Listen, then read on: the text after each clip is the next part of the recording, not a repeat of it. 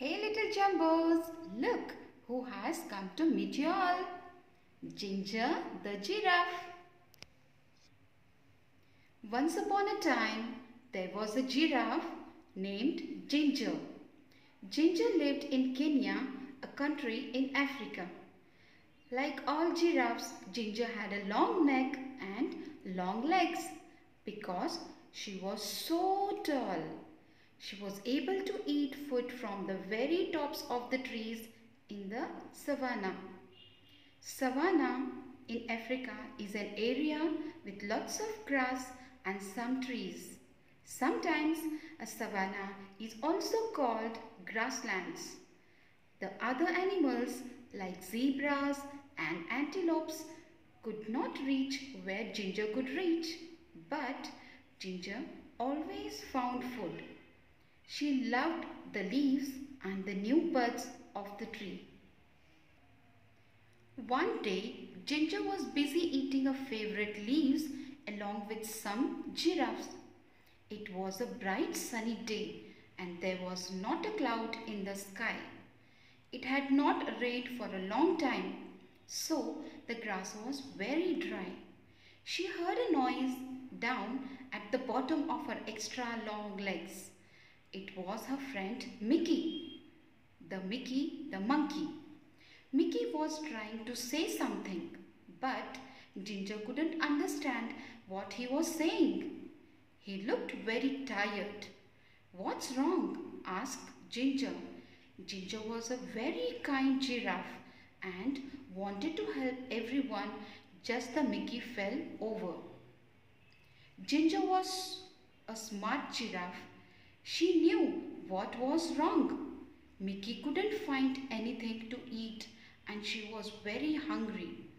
Ginger nipped some fresh tender leaves and buds from the top of the tree where she was eating. She dropped some of the leaves and buds to the ground near where Mickey was.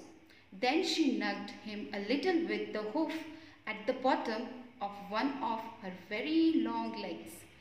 "Wake up, Mickey," said Ginger. "I have found something for you to eat." Slowly Mickey sat up and ate a little. After a while, when Mickey was feeling better, Ginger asked him, "What happened, Mickey? Why are you so hungry? Why can't you find anything to eat?" Mickey said, "It hasn't rained for so long and now there's no more food." "That's not good," said Ginger. "What's happening with the other animals?" "No one knows what to do," answered Mickey. "All the zebras and the antelopes and the elephants are getting worried about the dry grass. Some of them are thinking about leaving the savannah and trying to reach the jungle." "That's a long trip," said Ginger. "Are you going to go with them?" "I don't know," answered Mickey. What do you think we should do?" Ginger thought for a while and then suddenly she had a good idea. "We should go talk to Leo the lion. He is the smartest animal in the savannah."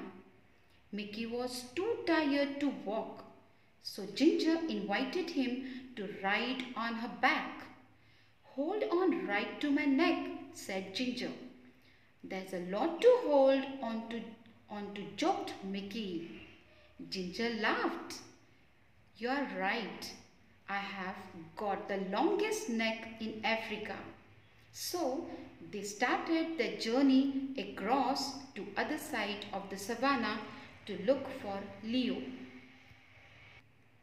Ginger and Mickey were in luck. Leo was sitting up on a rock and he was really easy to see as they walked through the grass. "Hi, Leo!" they both shouted. Leo had been napped and was little grumpy when they woke him up, but he was polite and said, "Hello, Ginger and Mickey. Why did you walk the whole way across the savannah?" just to wake me up? But he was joking. He had a smile on his face. Mickey says that there is no food left on the savannah because it's been so dry, said Ginger. Do you have any idea? Leo thought for a while. He said, there's nothing we can do about the rain. It will come soon, but we can't be sure when it will arrive. When the rain comes, all the plants will grow again and there will be lots of food for everybody. He thought a little longer. The only thing I can think of is for everyone to move closer to the forest. He continued, there will be more things to eat there, but I know it's a long trip and it will not be very easy. It might take days to get there. Ginger and Mickey looked at each other and then looked back at Leo. Thank you, Leo, said Ginger. It's probably best if they all try to get closer to the jungle. They said goodbye and then walked back across the savannah. Now they needed to gather all of the animals together to start the long journey. Ginger didn't need to go along because she had plenty of food in her high trees, but she was a good friend and wanted to help as much as she could. They walked towards her favorite trees and guess what and Mickey saw?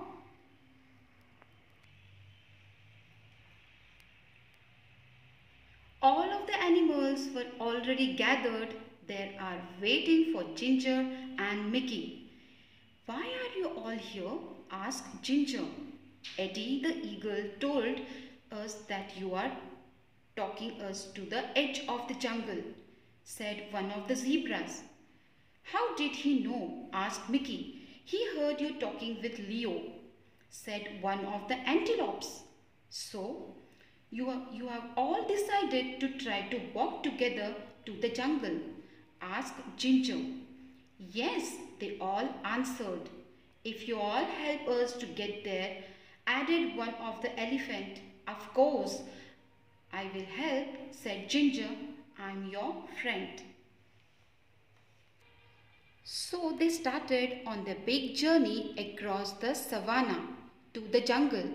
The sun was so hot and there was no food and no place to get a drink of water. And then they heard it was thunder. Thunder. They all shouted. Thunder was very scary to the animal of the savannah. Can you guess why? Fire, fire. Sometimes the lightning hits the dry grass and the whole savannah catches fire. Then everyone has to run, and that is exactly what happened. Fire, fire, they shouted. They could smell it and now they could see it, and fire was coming towards them. Ginger had to think fast because she was so tall and she could see farther than any of the other animals. She stretched her neck up as far as she could. Now she could see a place where there was no fire. Quick, she said, everyone run this way. All of the animals followed her and ran as fast as they could. Soon they were out of the danger. They stopped and gathered together and more time.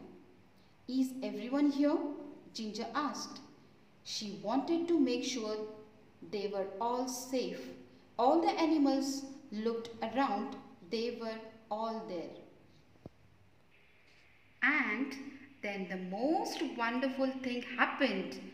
I felt a drop, said a zebra. Me too, said an antelope. It was rain. Finally, everyone was very happy. It started to rain a little more and then a little more. The rain put out the fire so they didn't have to run. And the rain filled their watering holes and made the plants grow again. So they did not have to make that long trip to the edge of the jungle. Everyone would soon have enough food and water.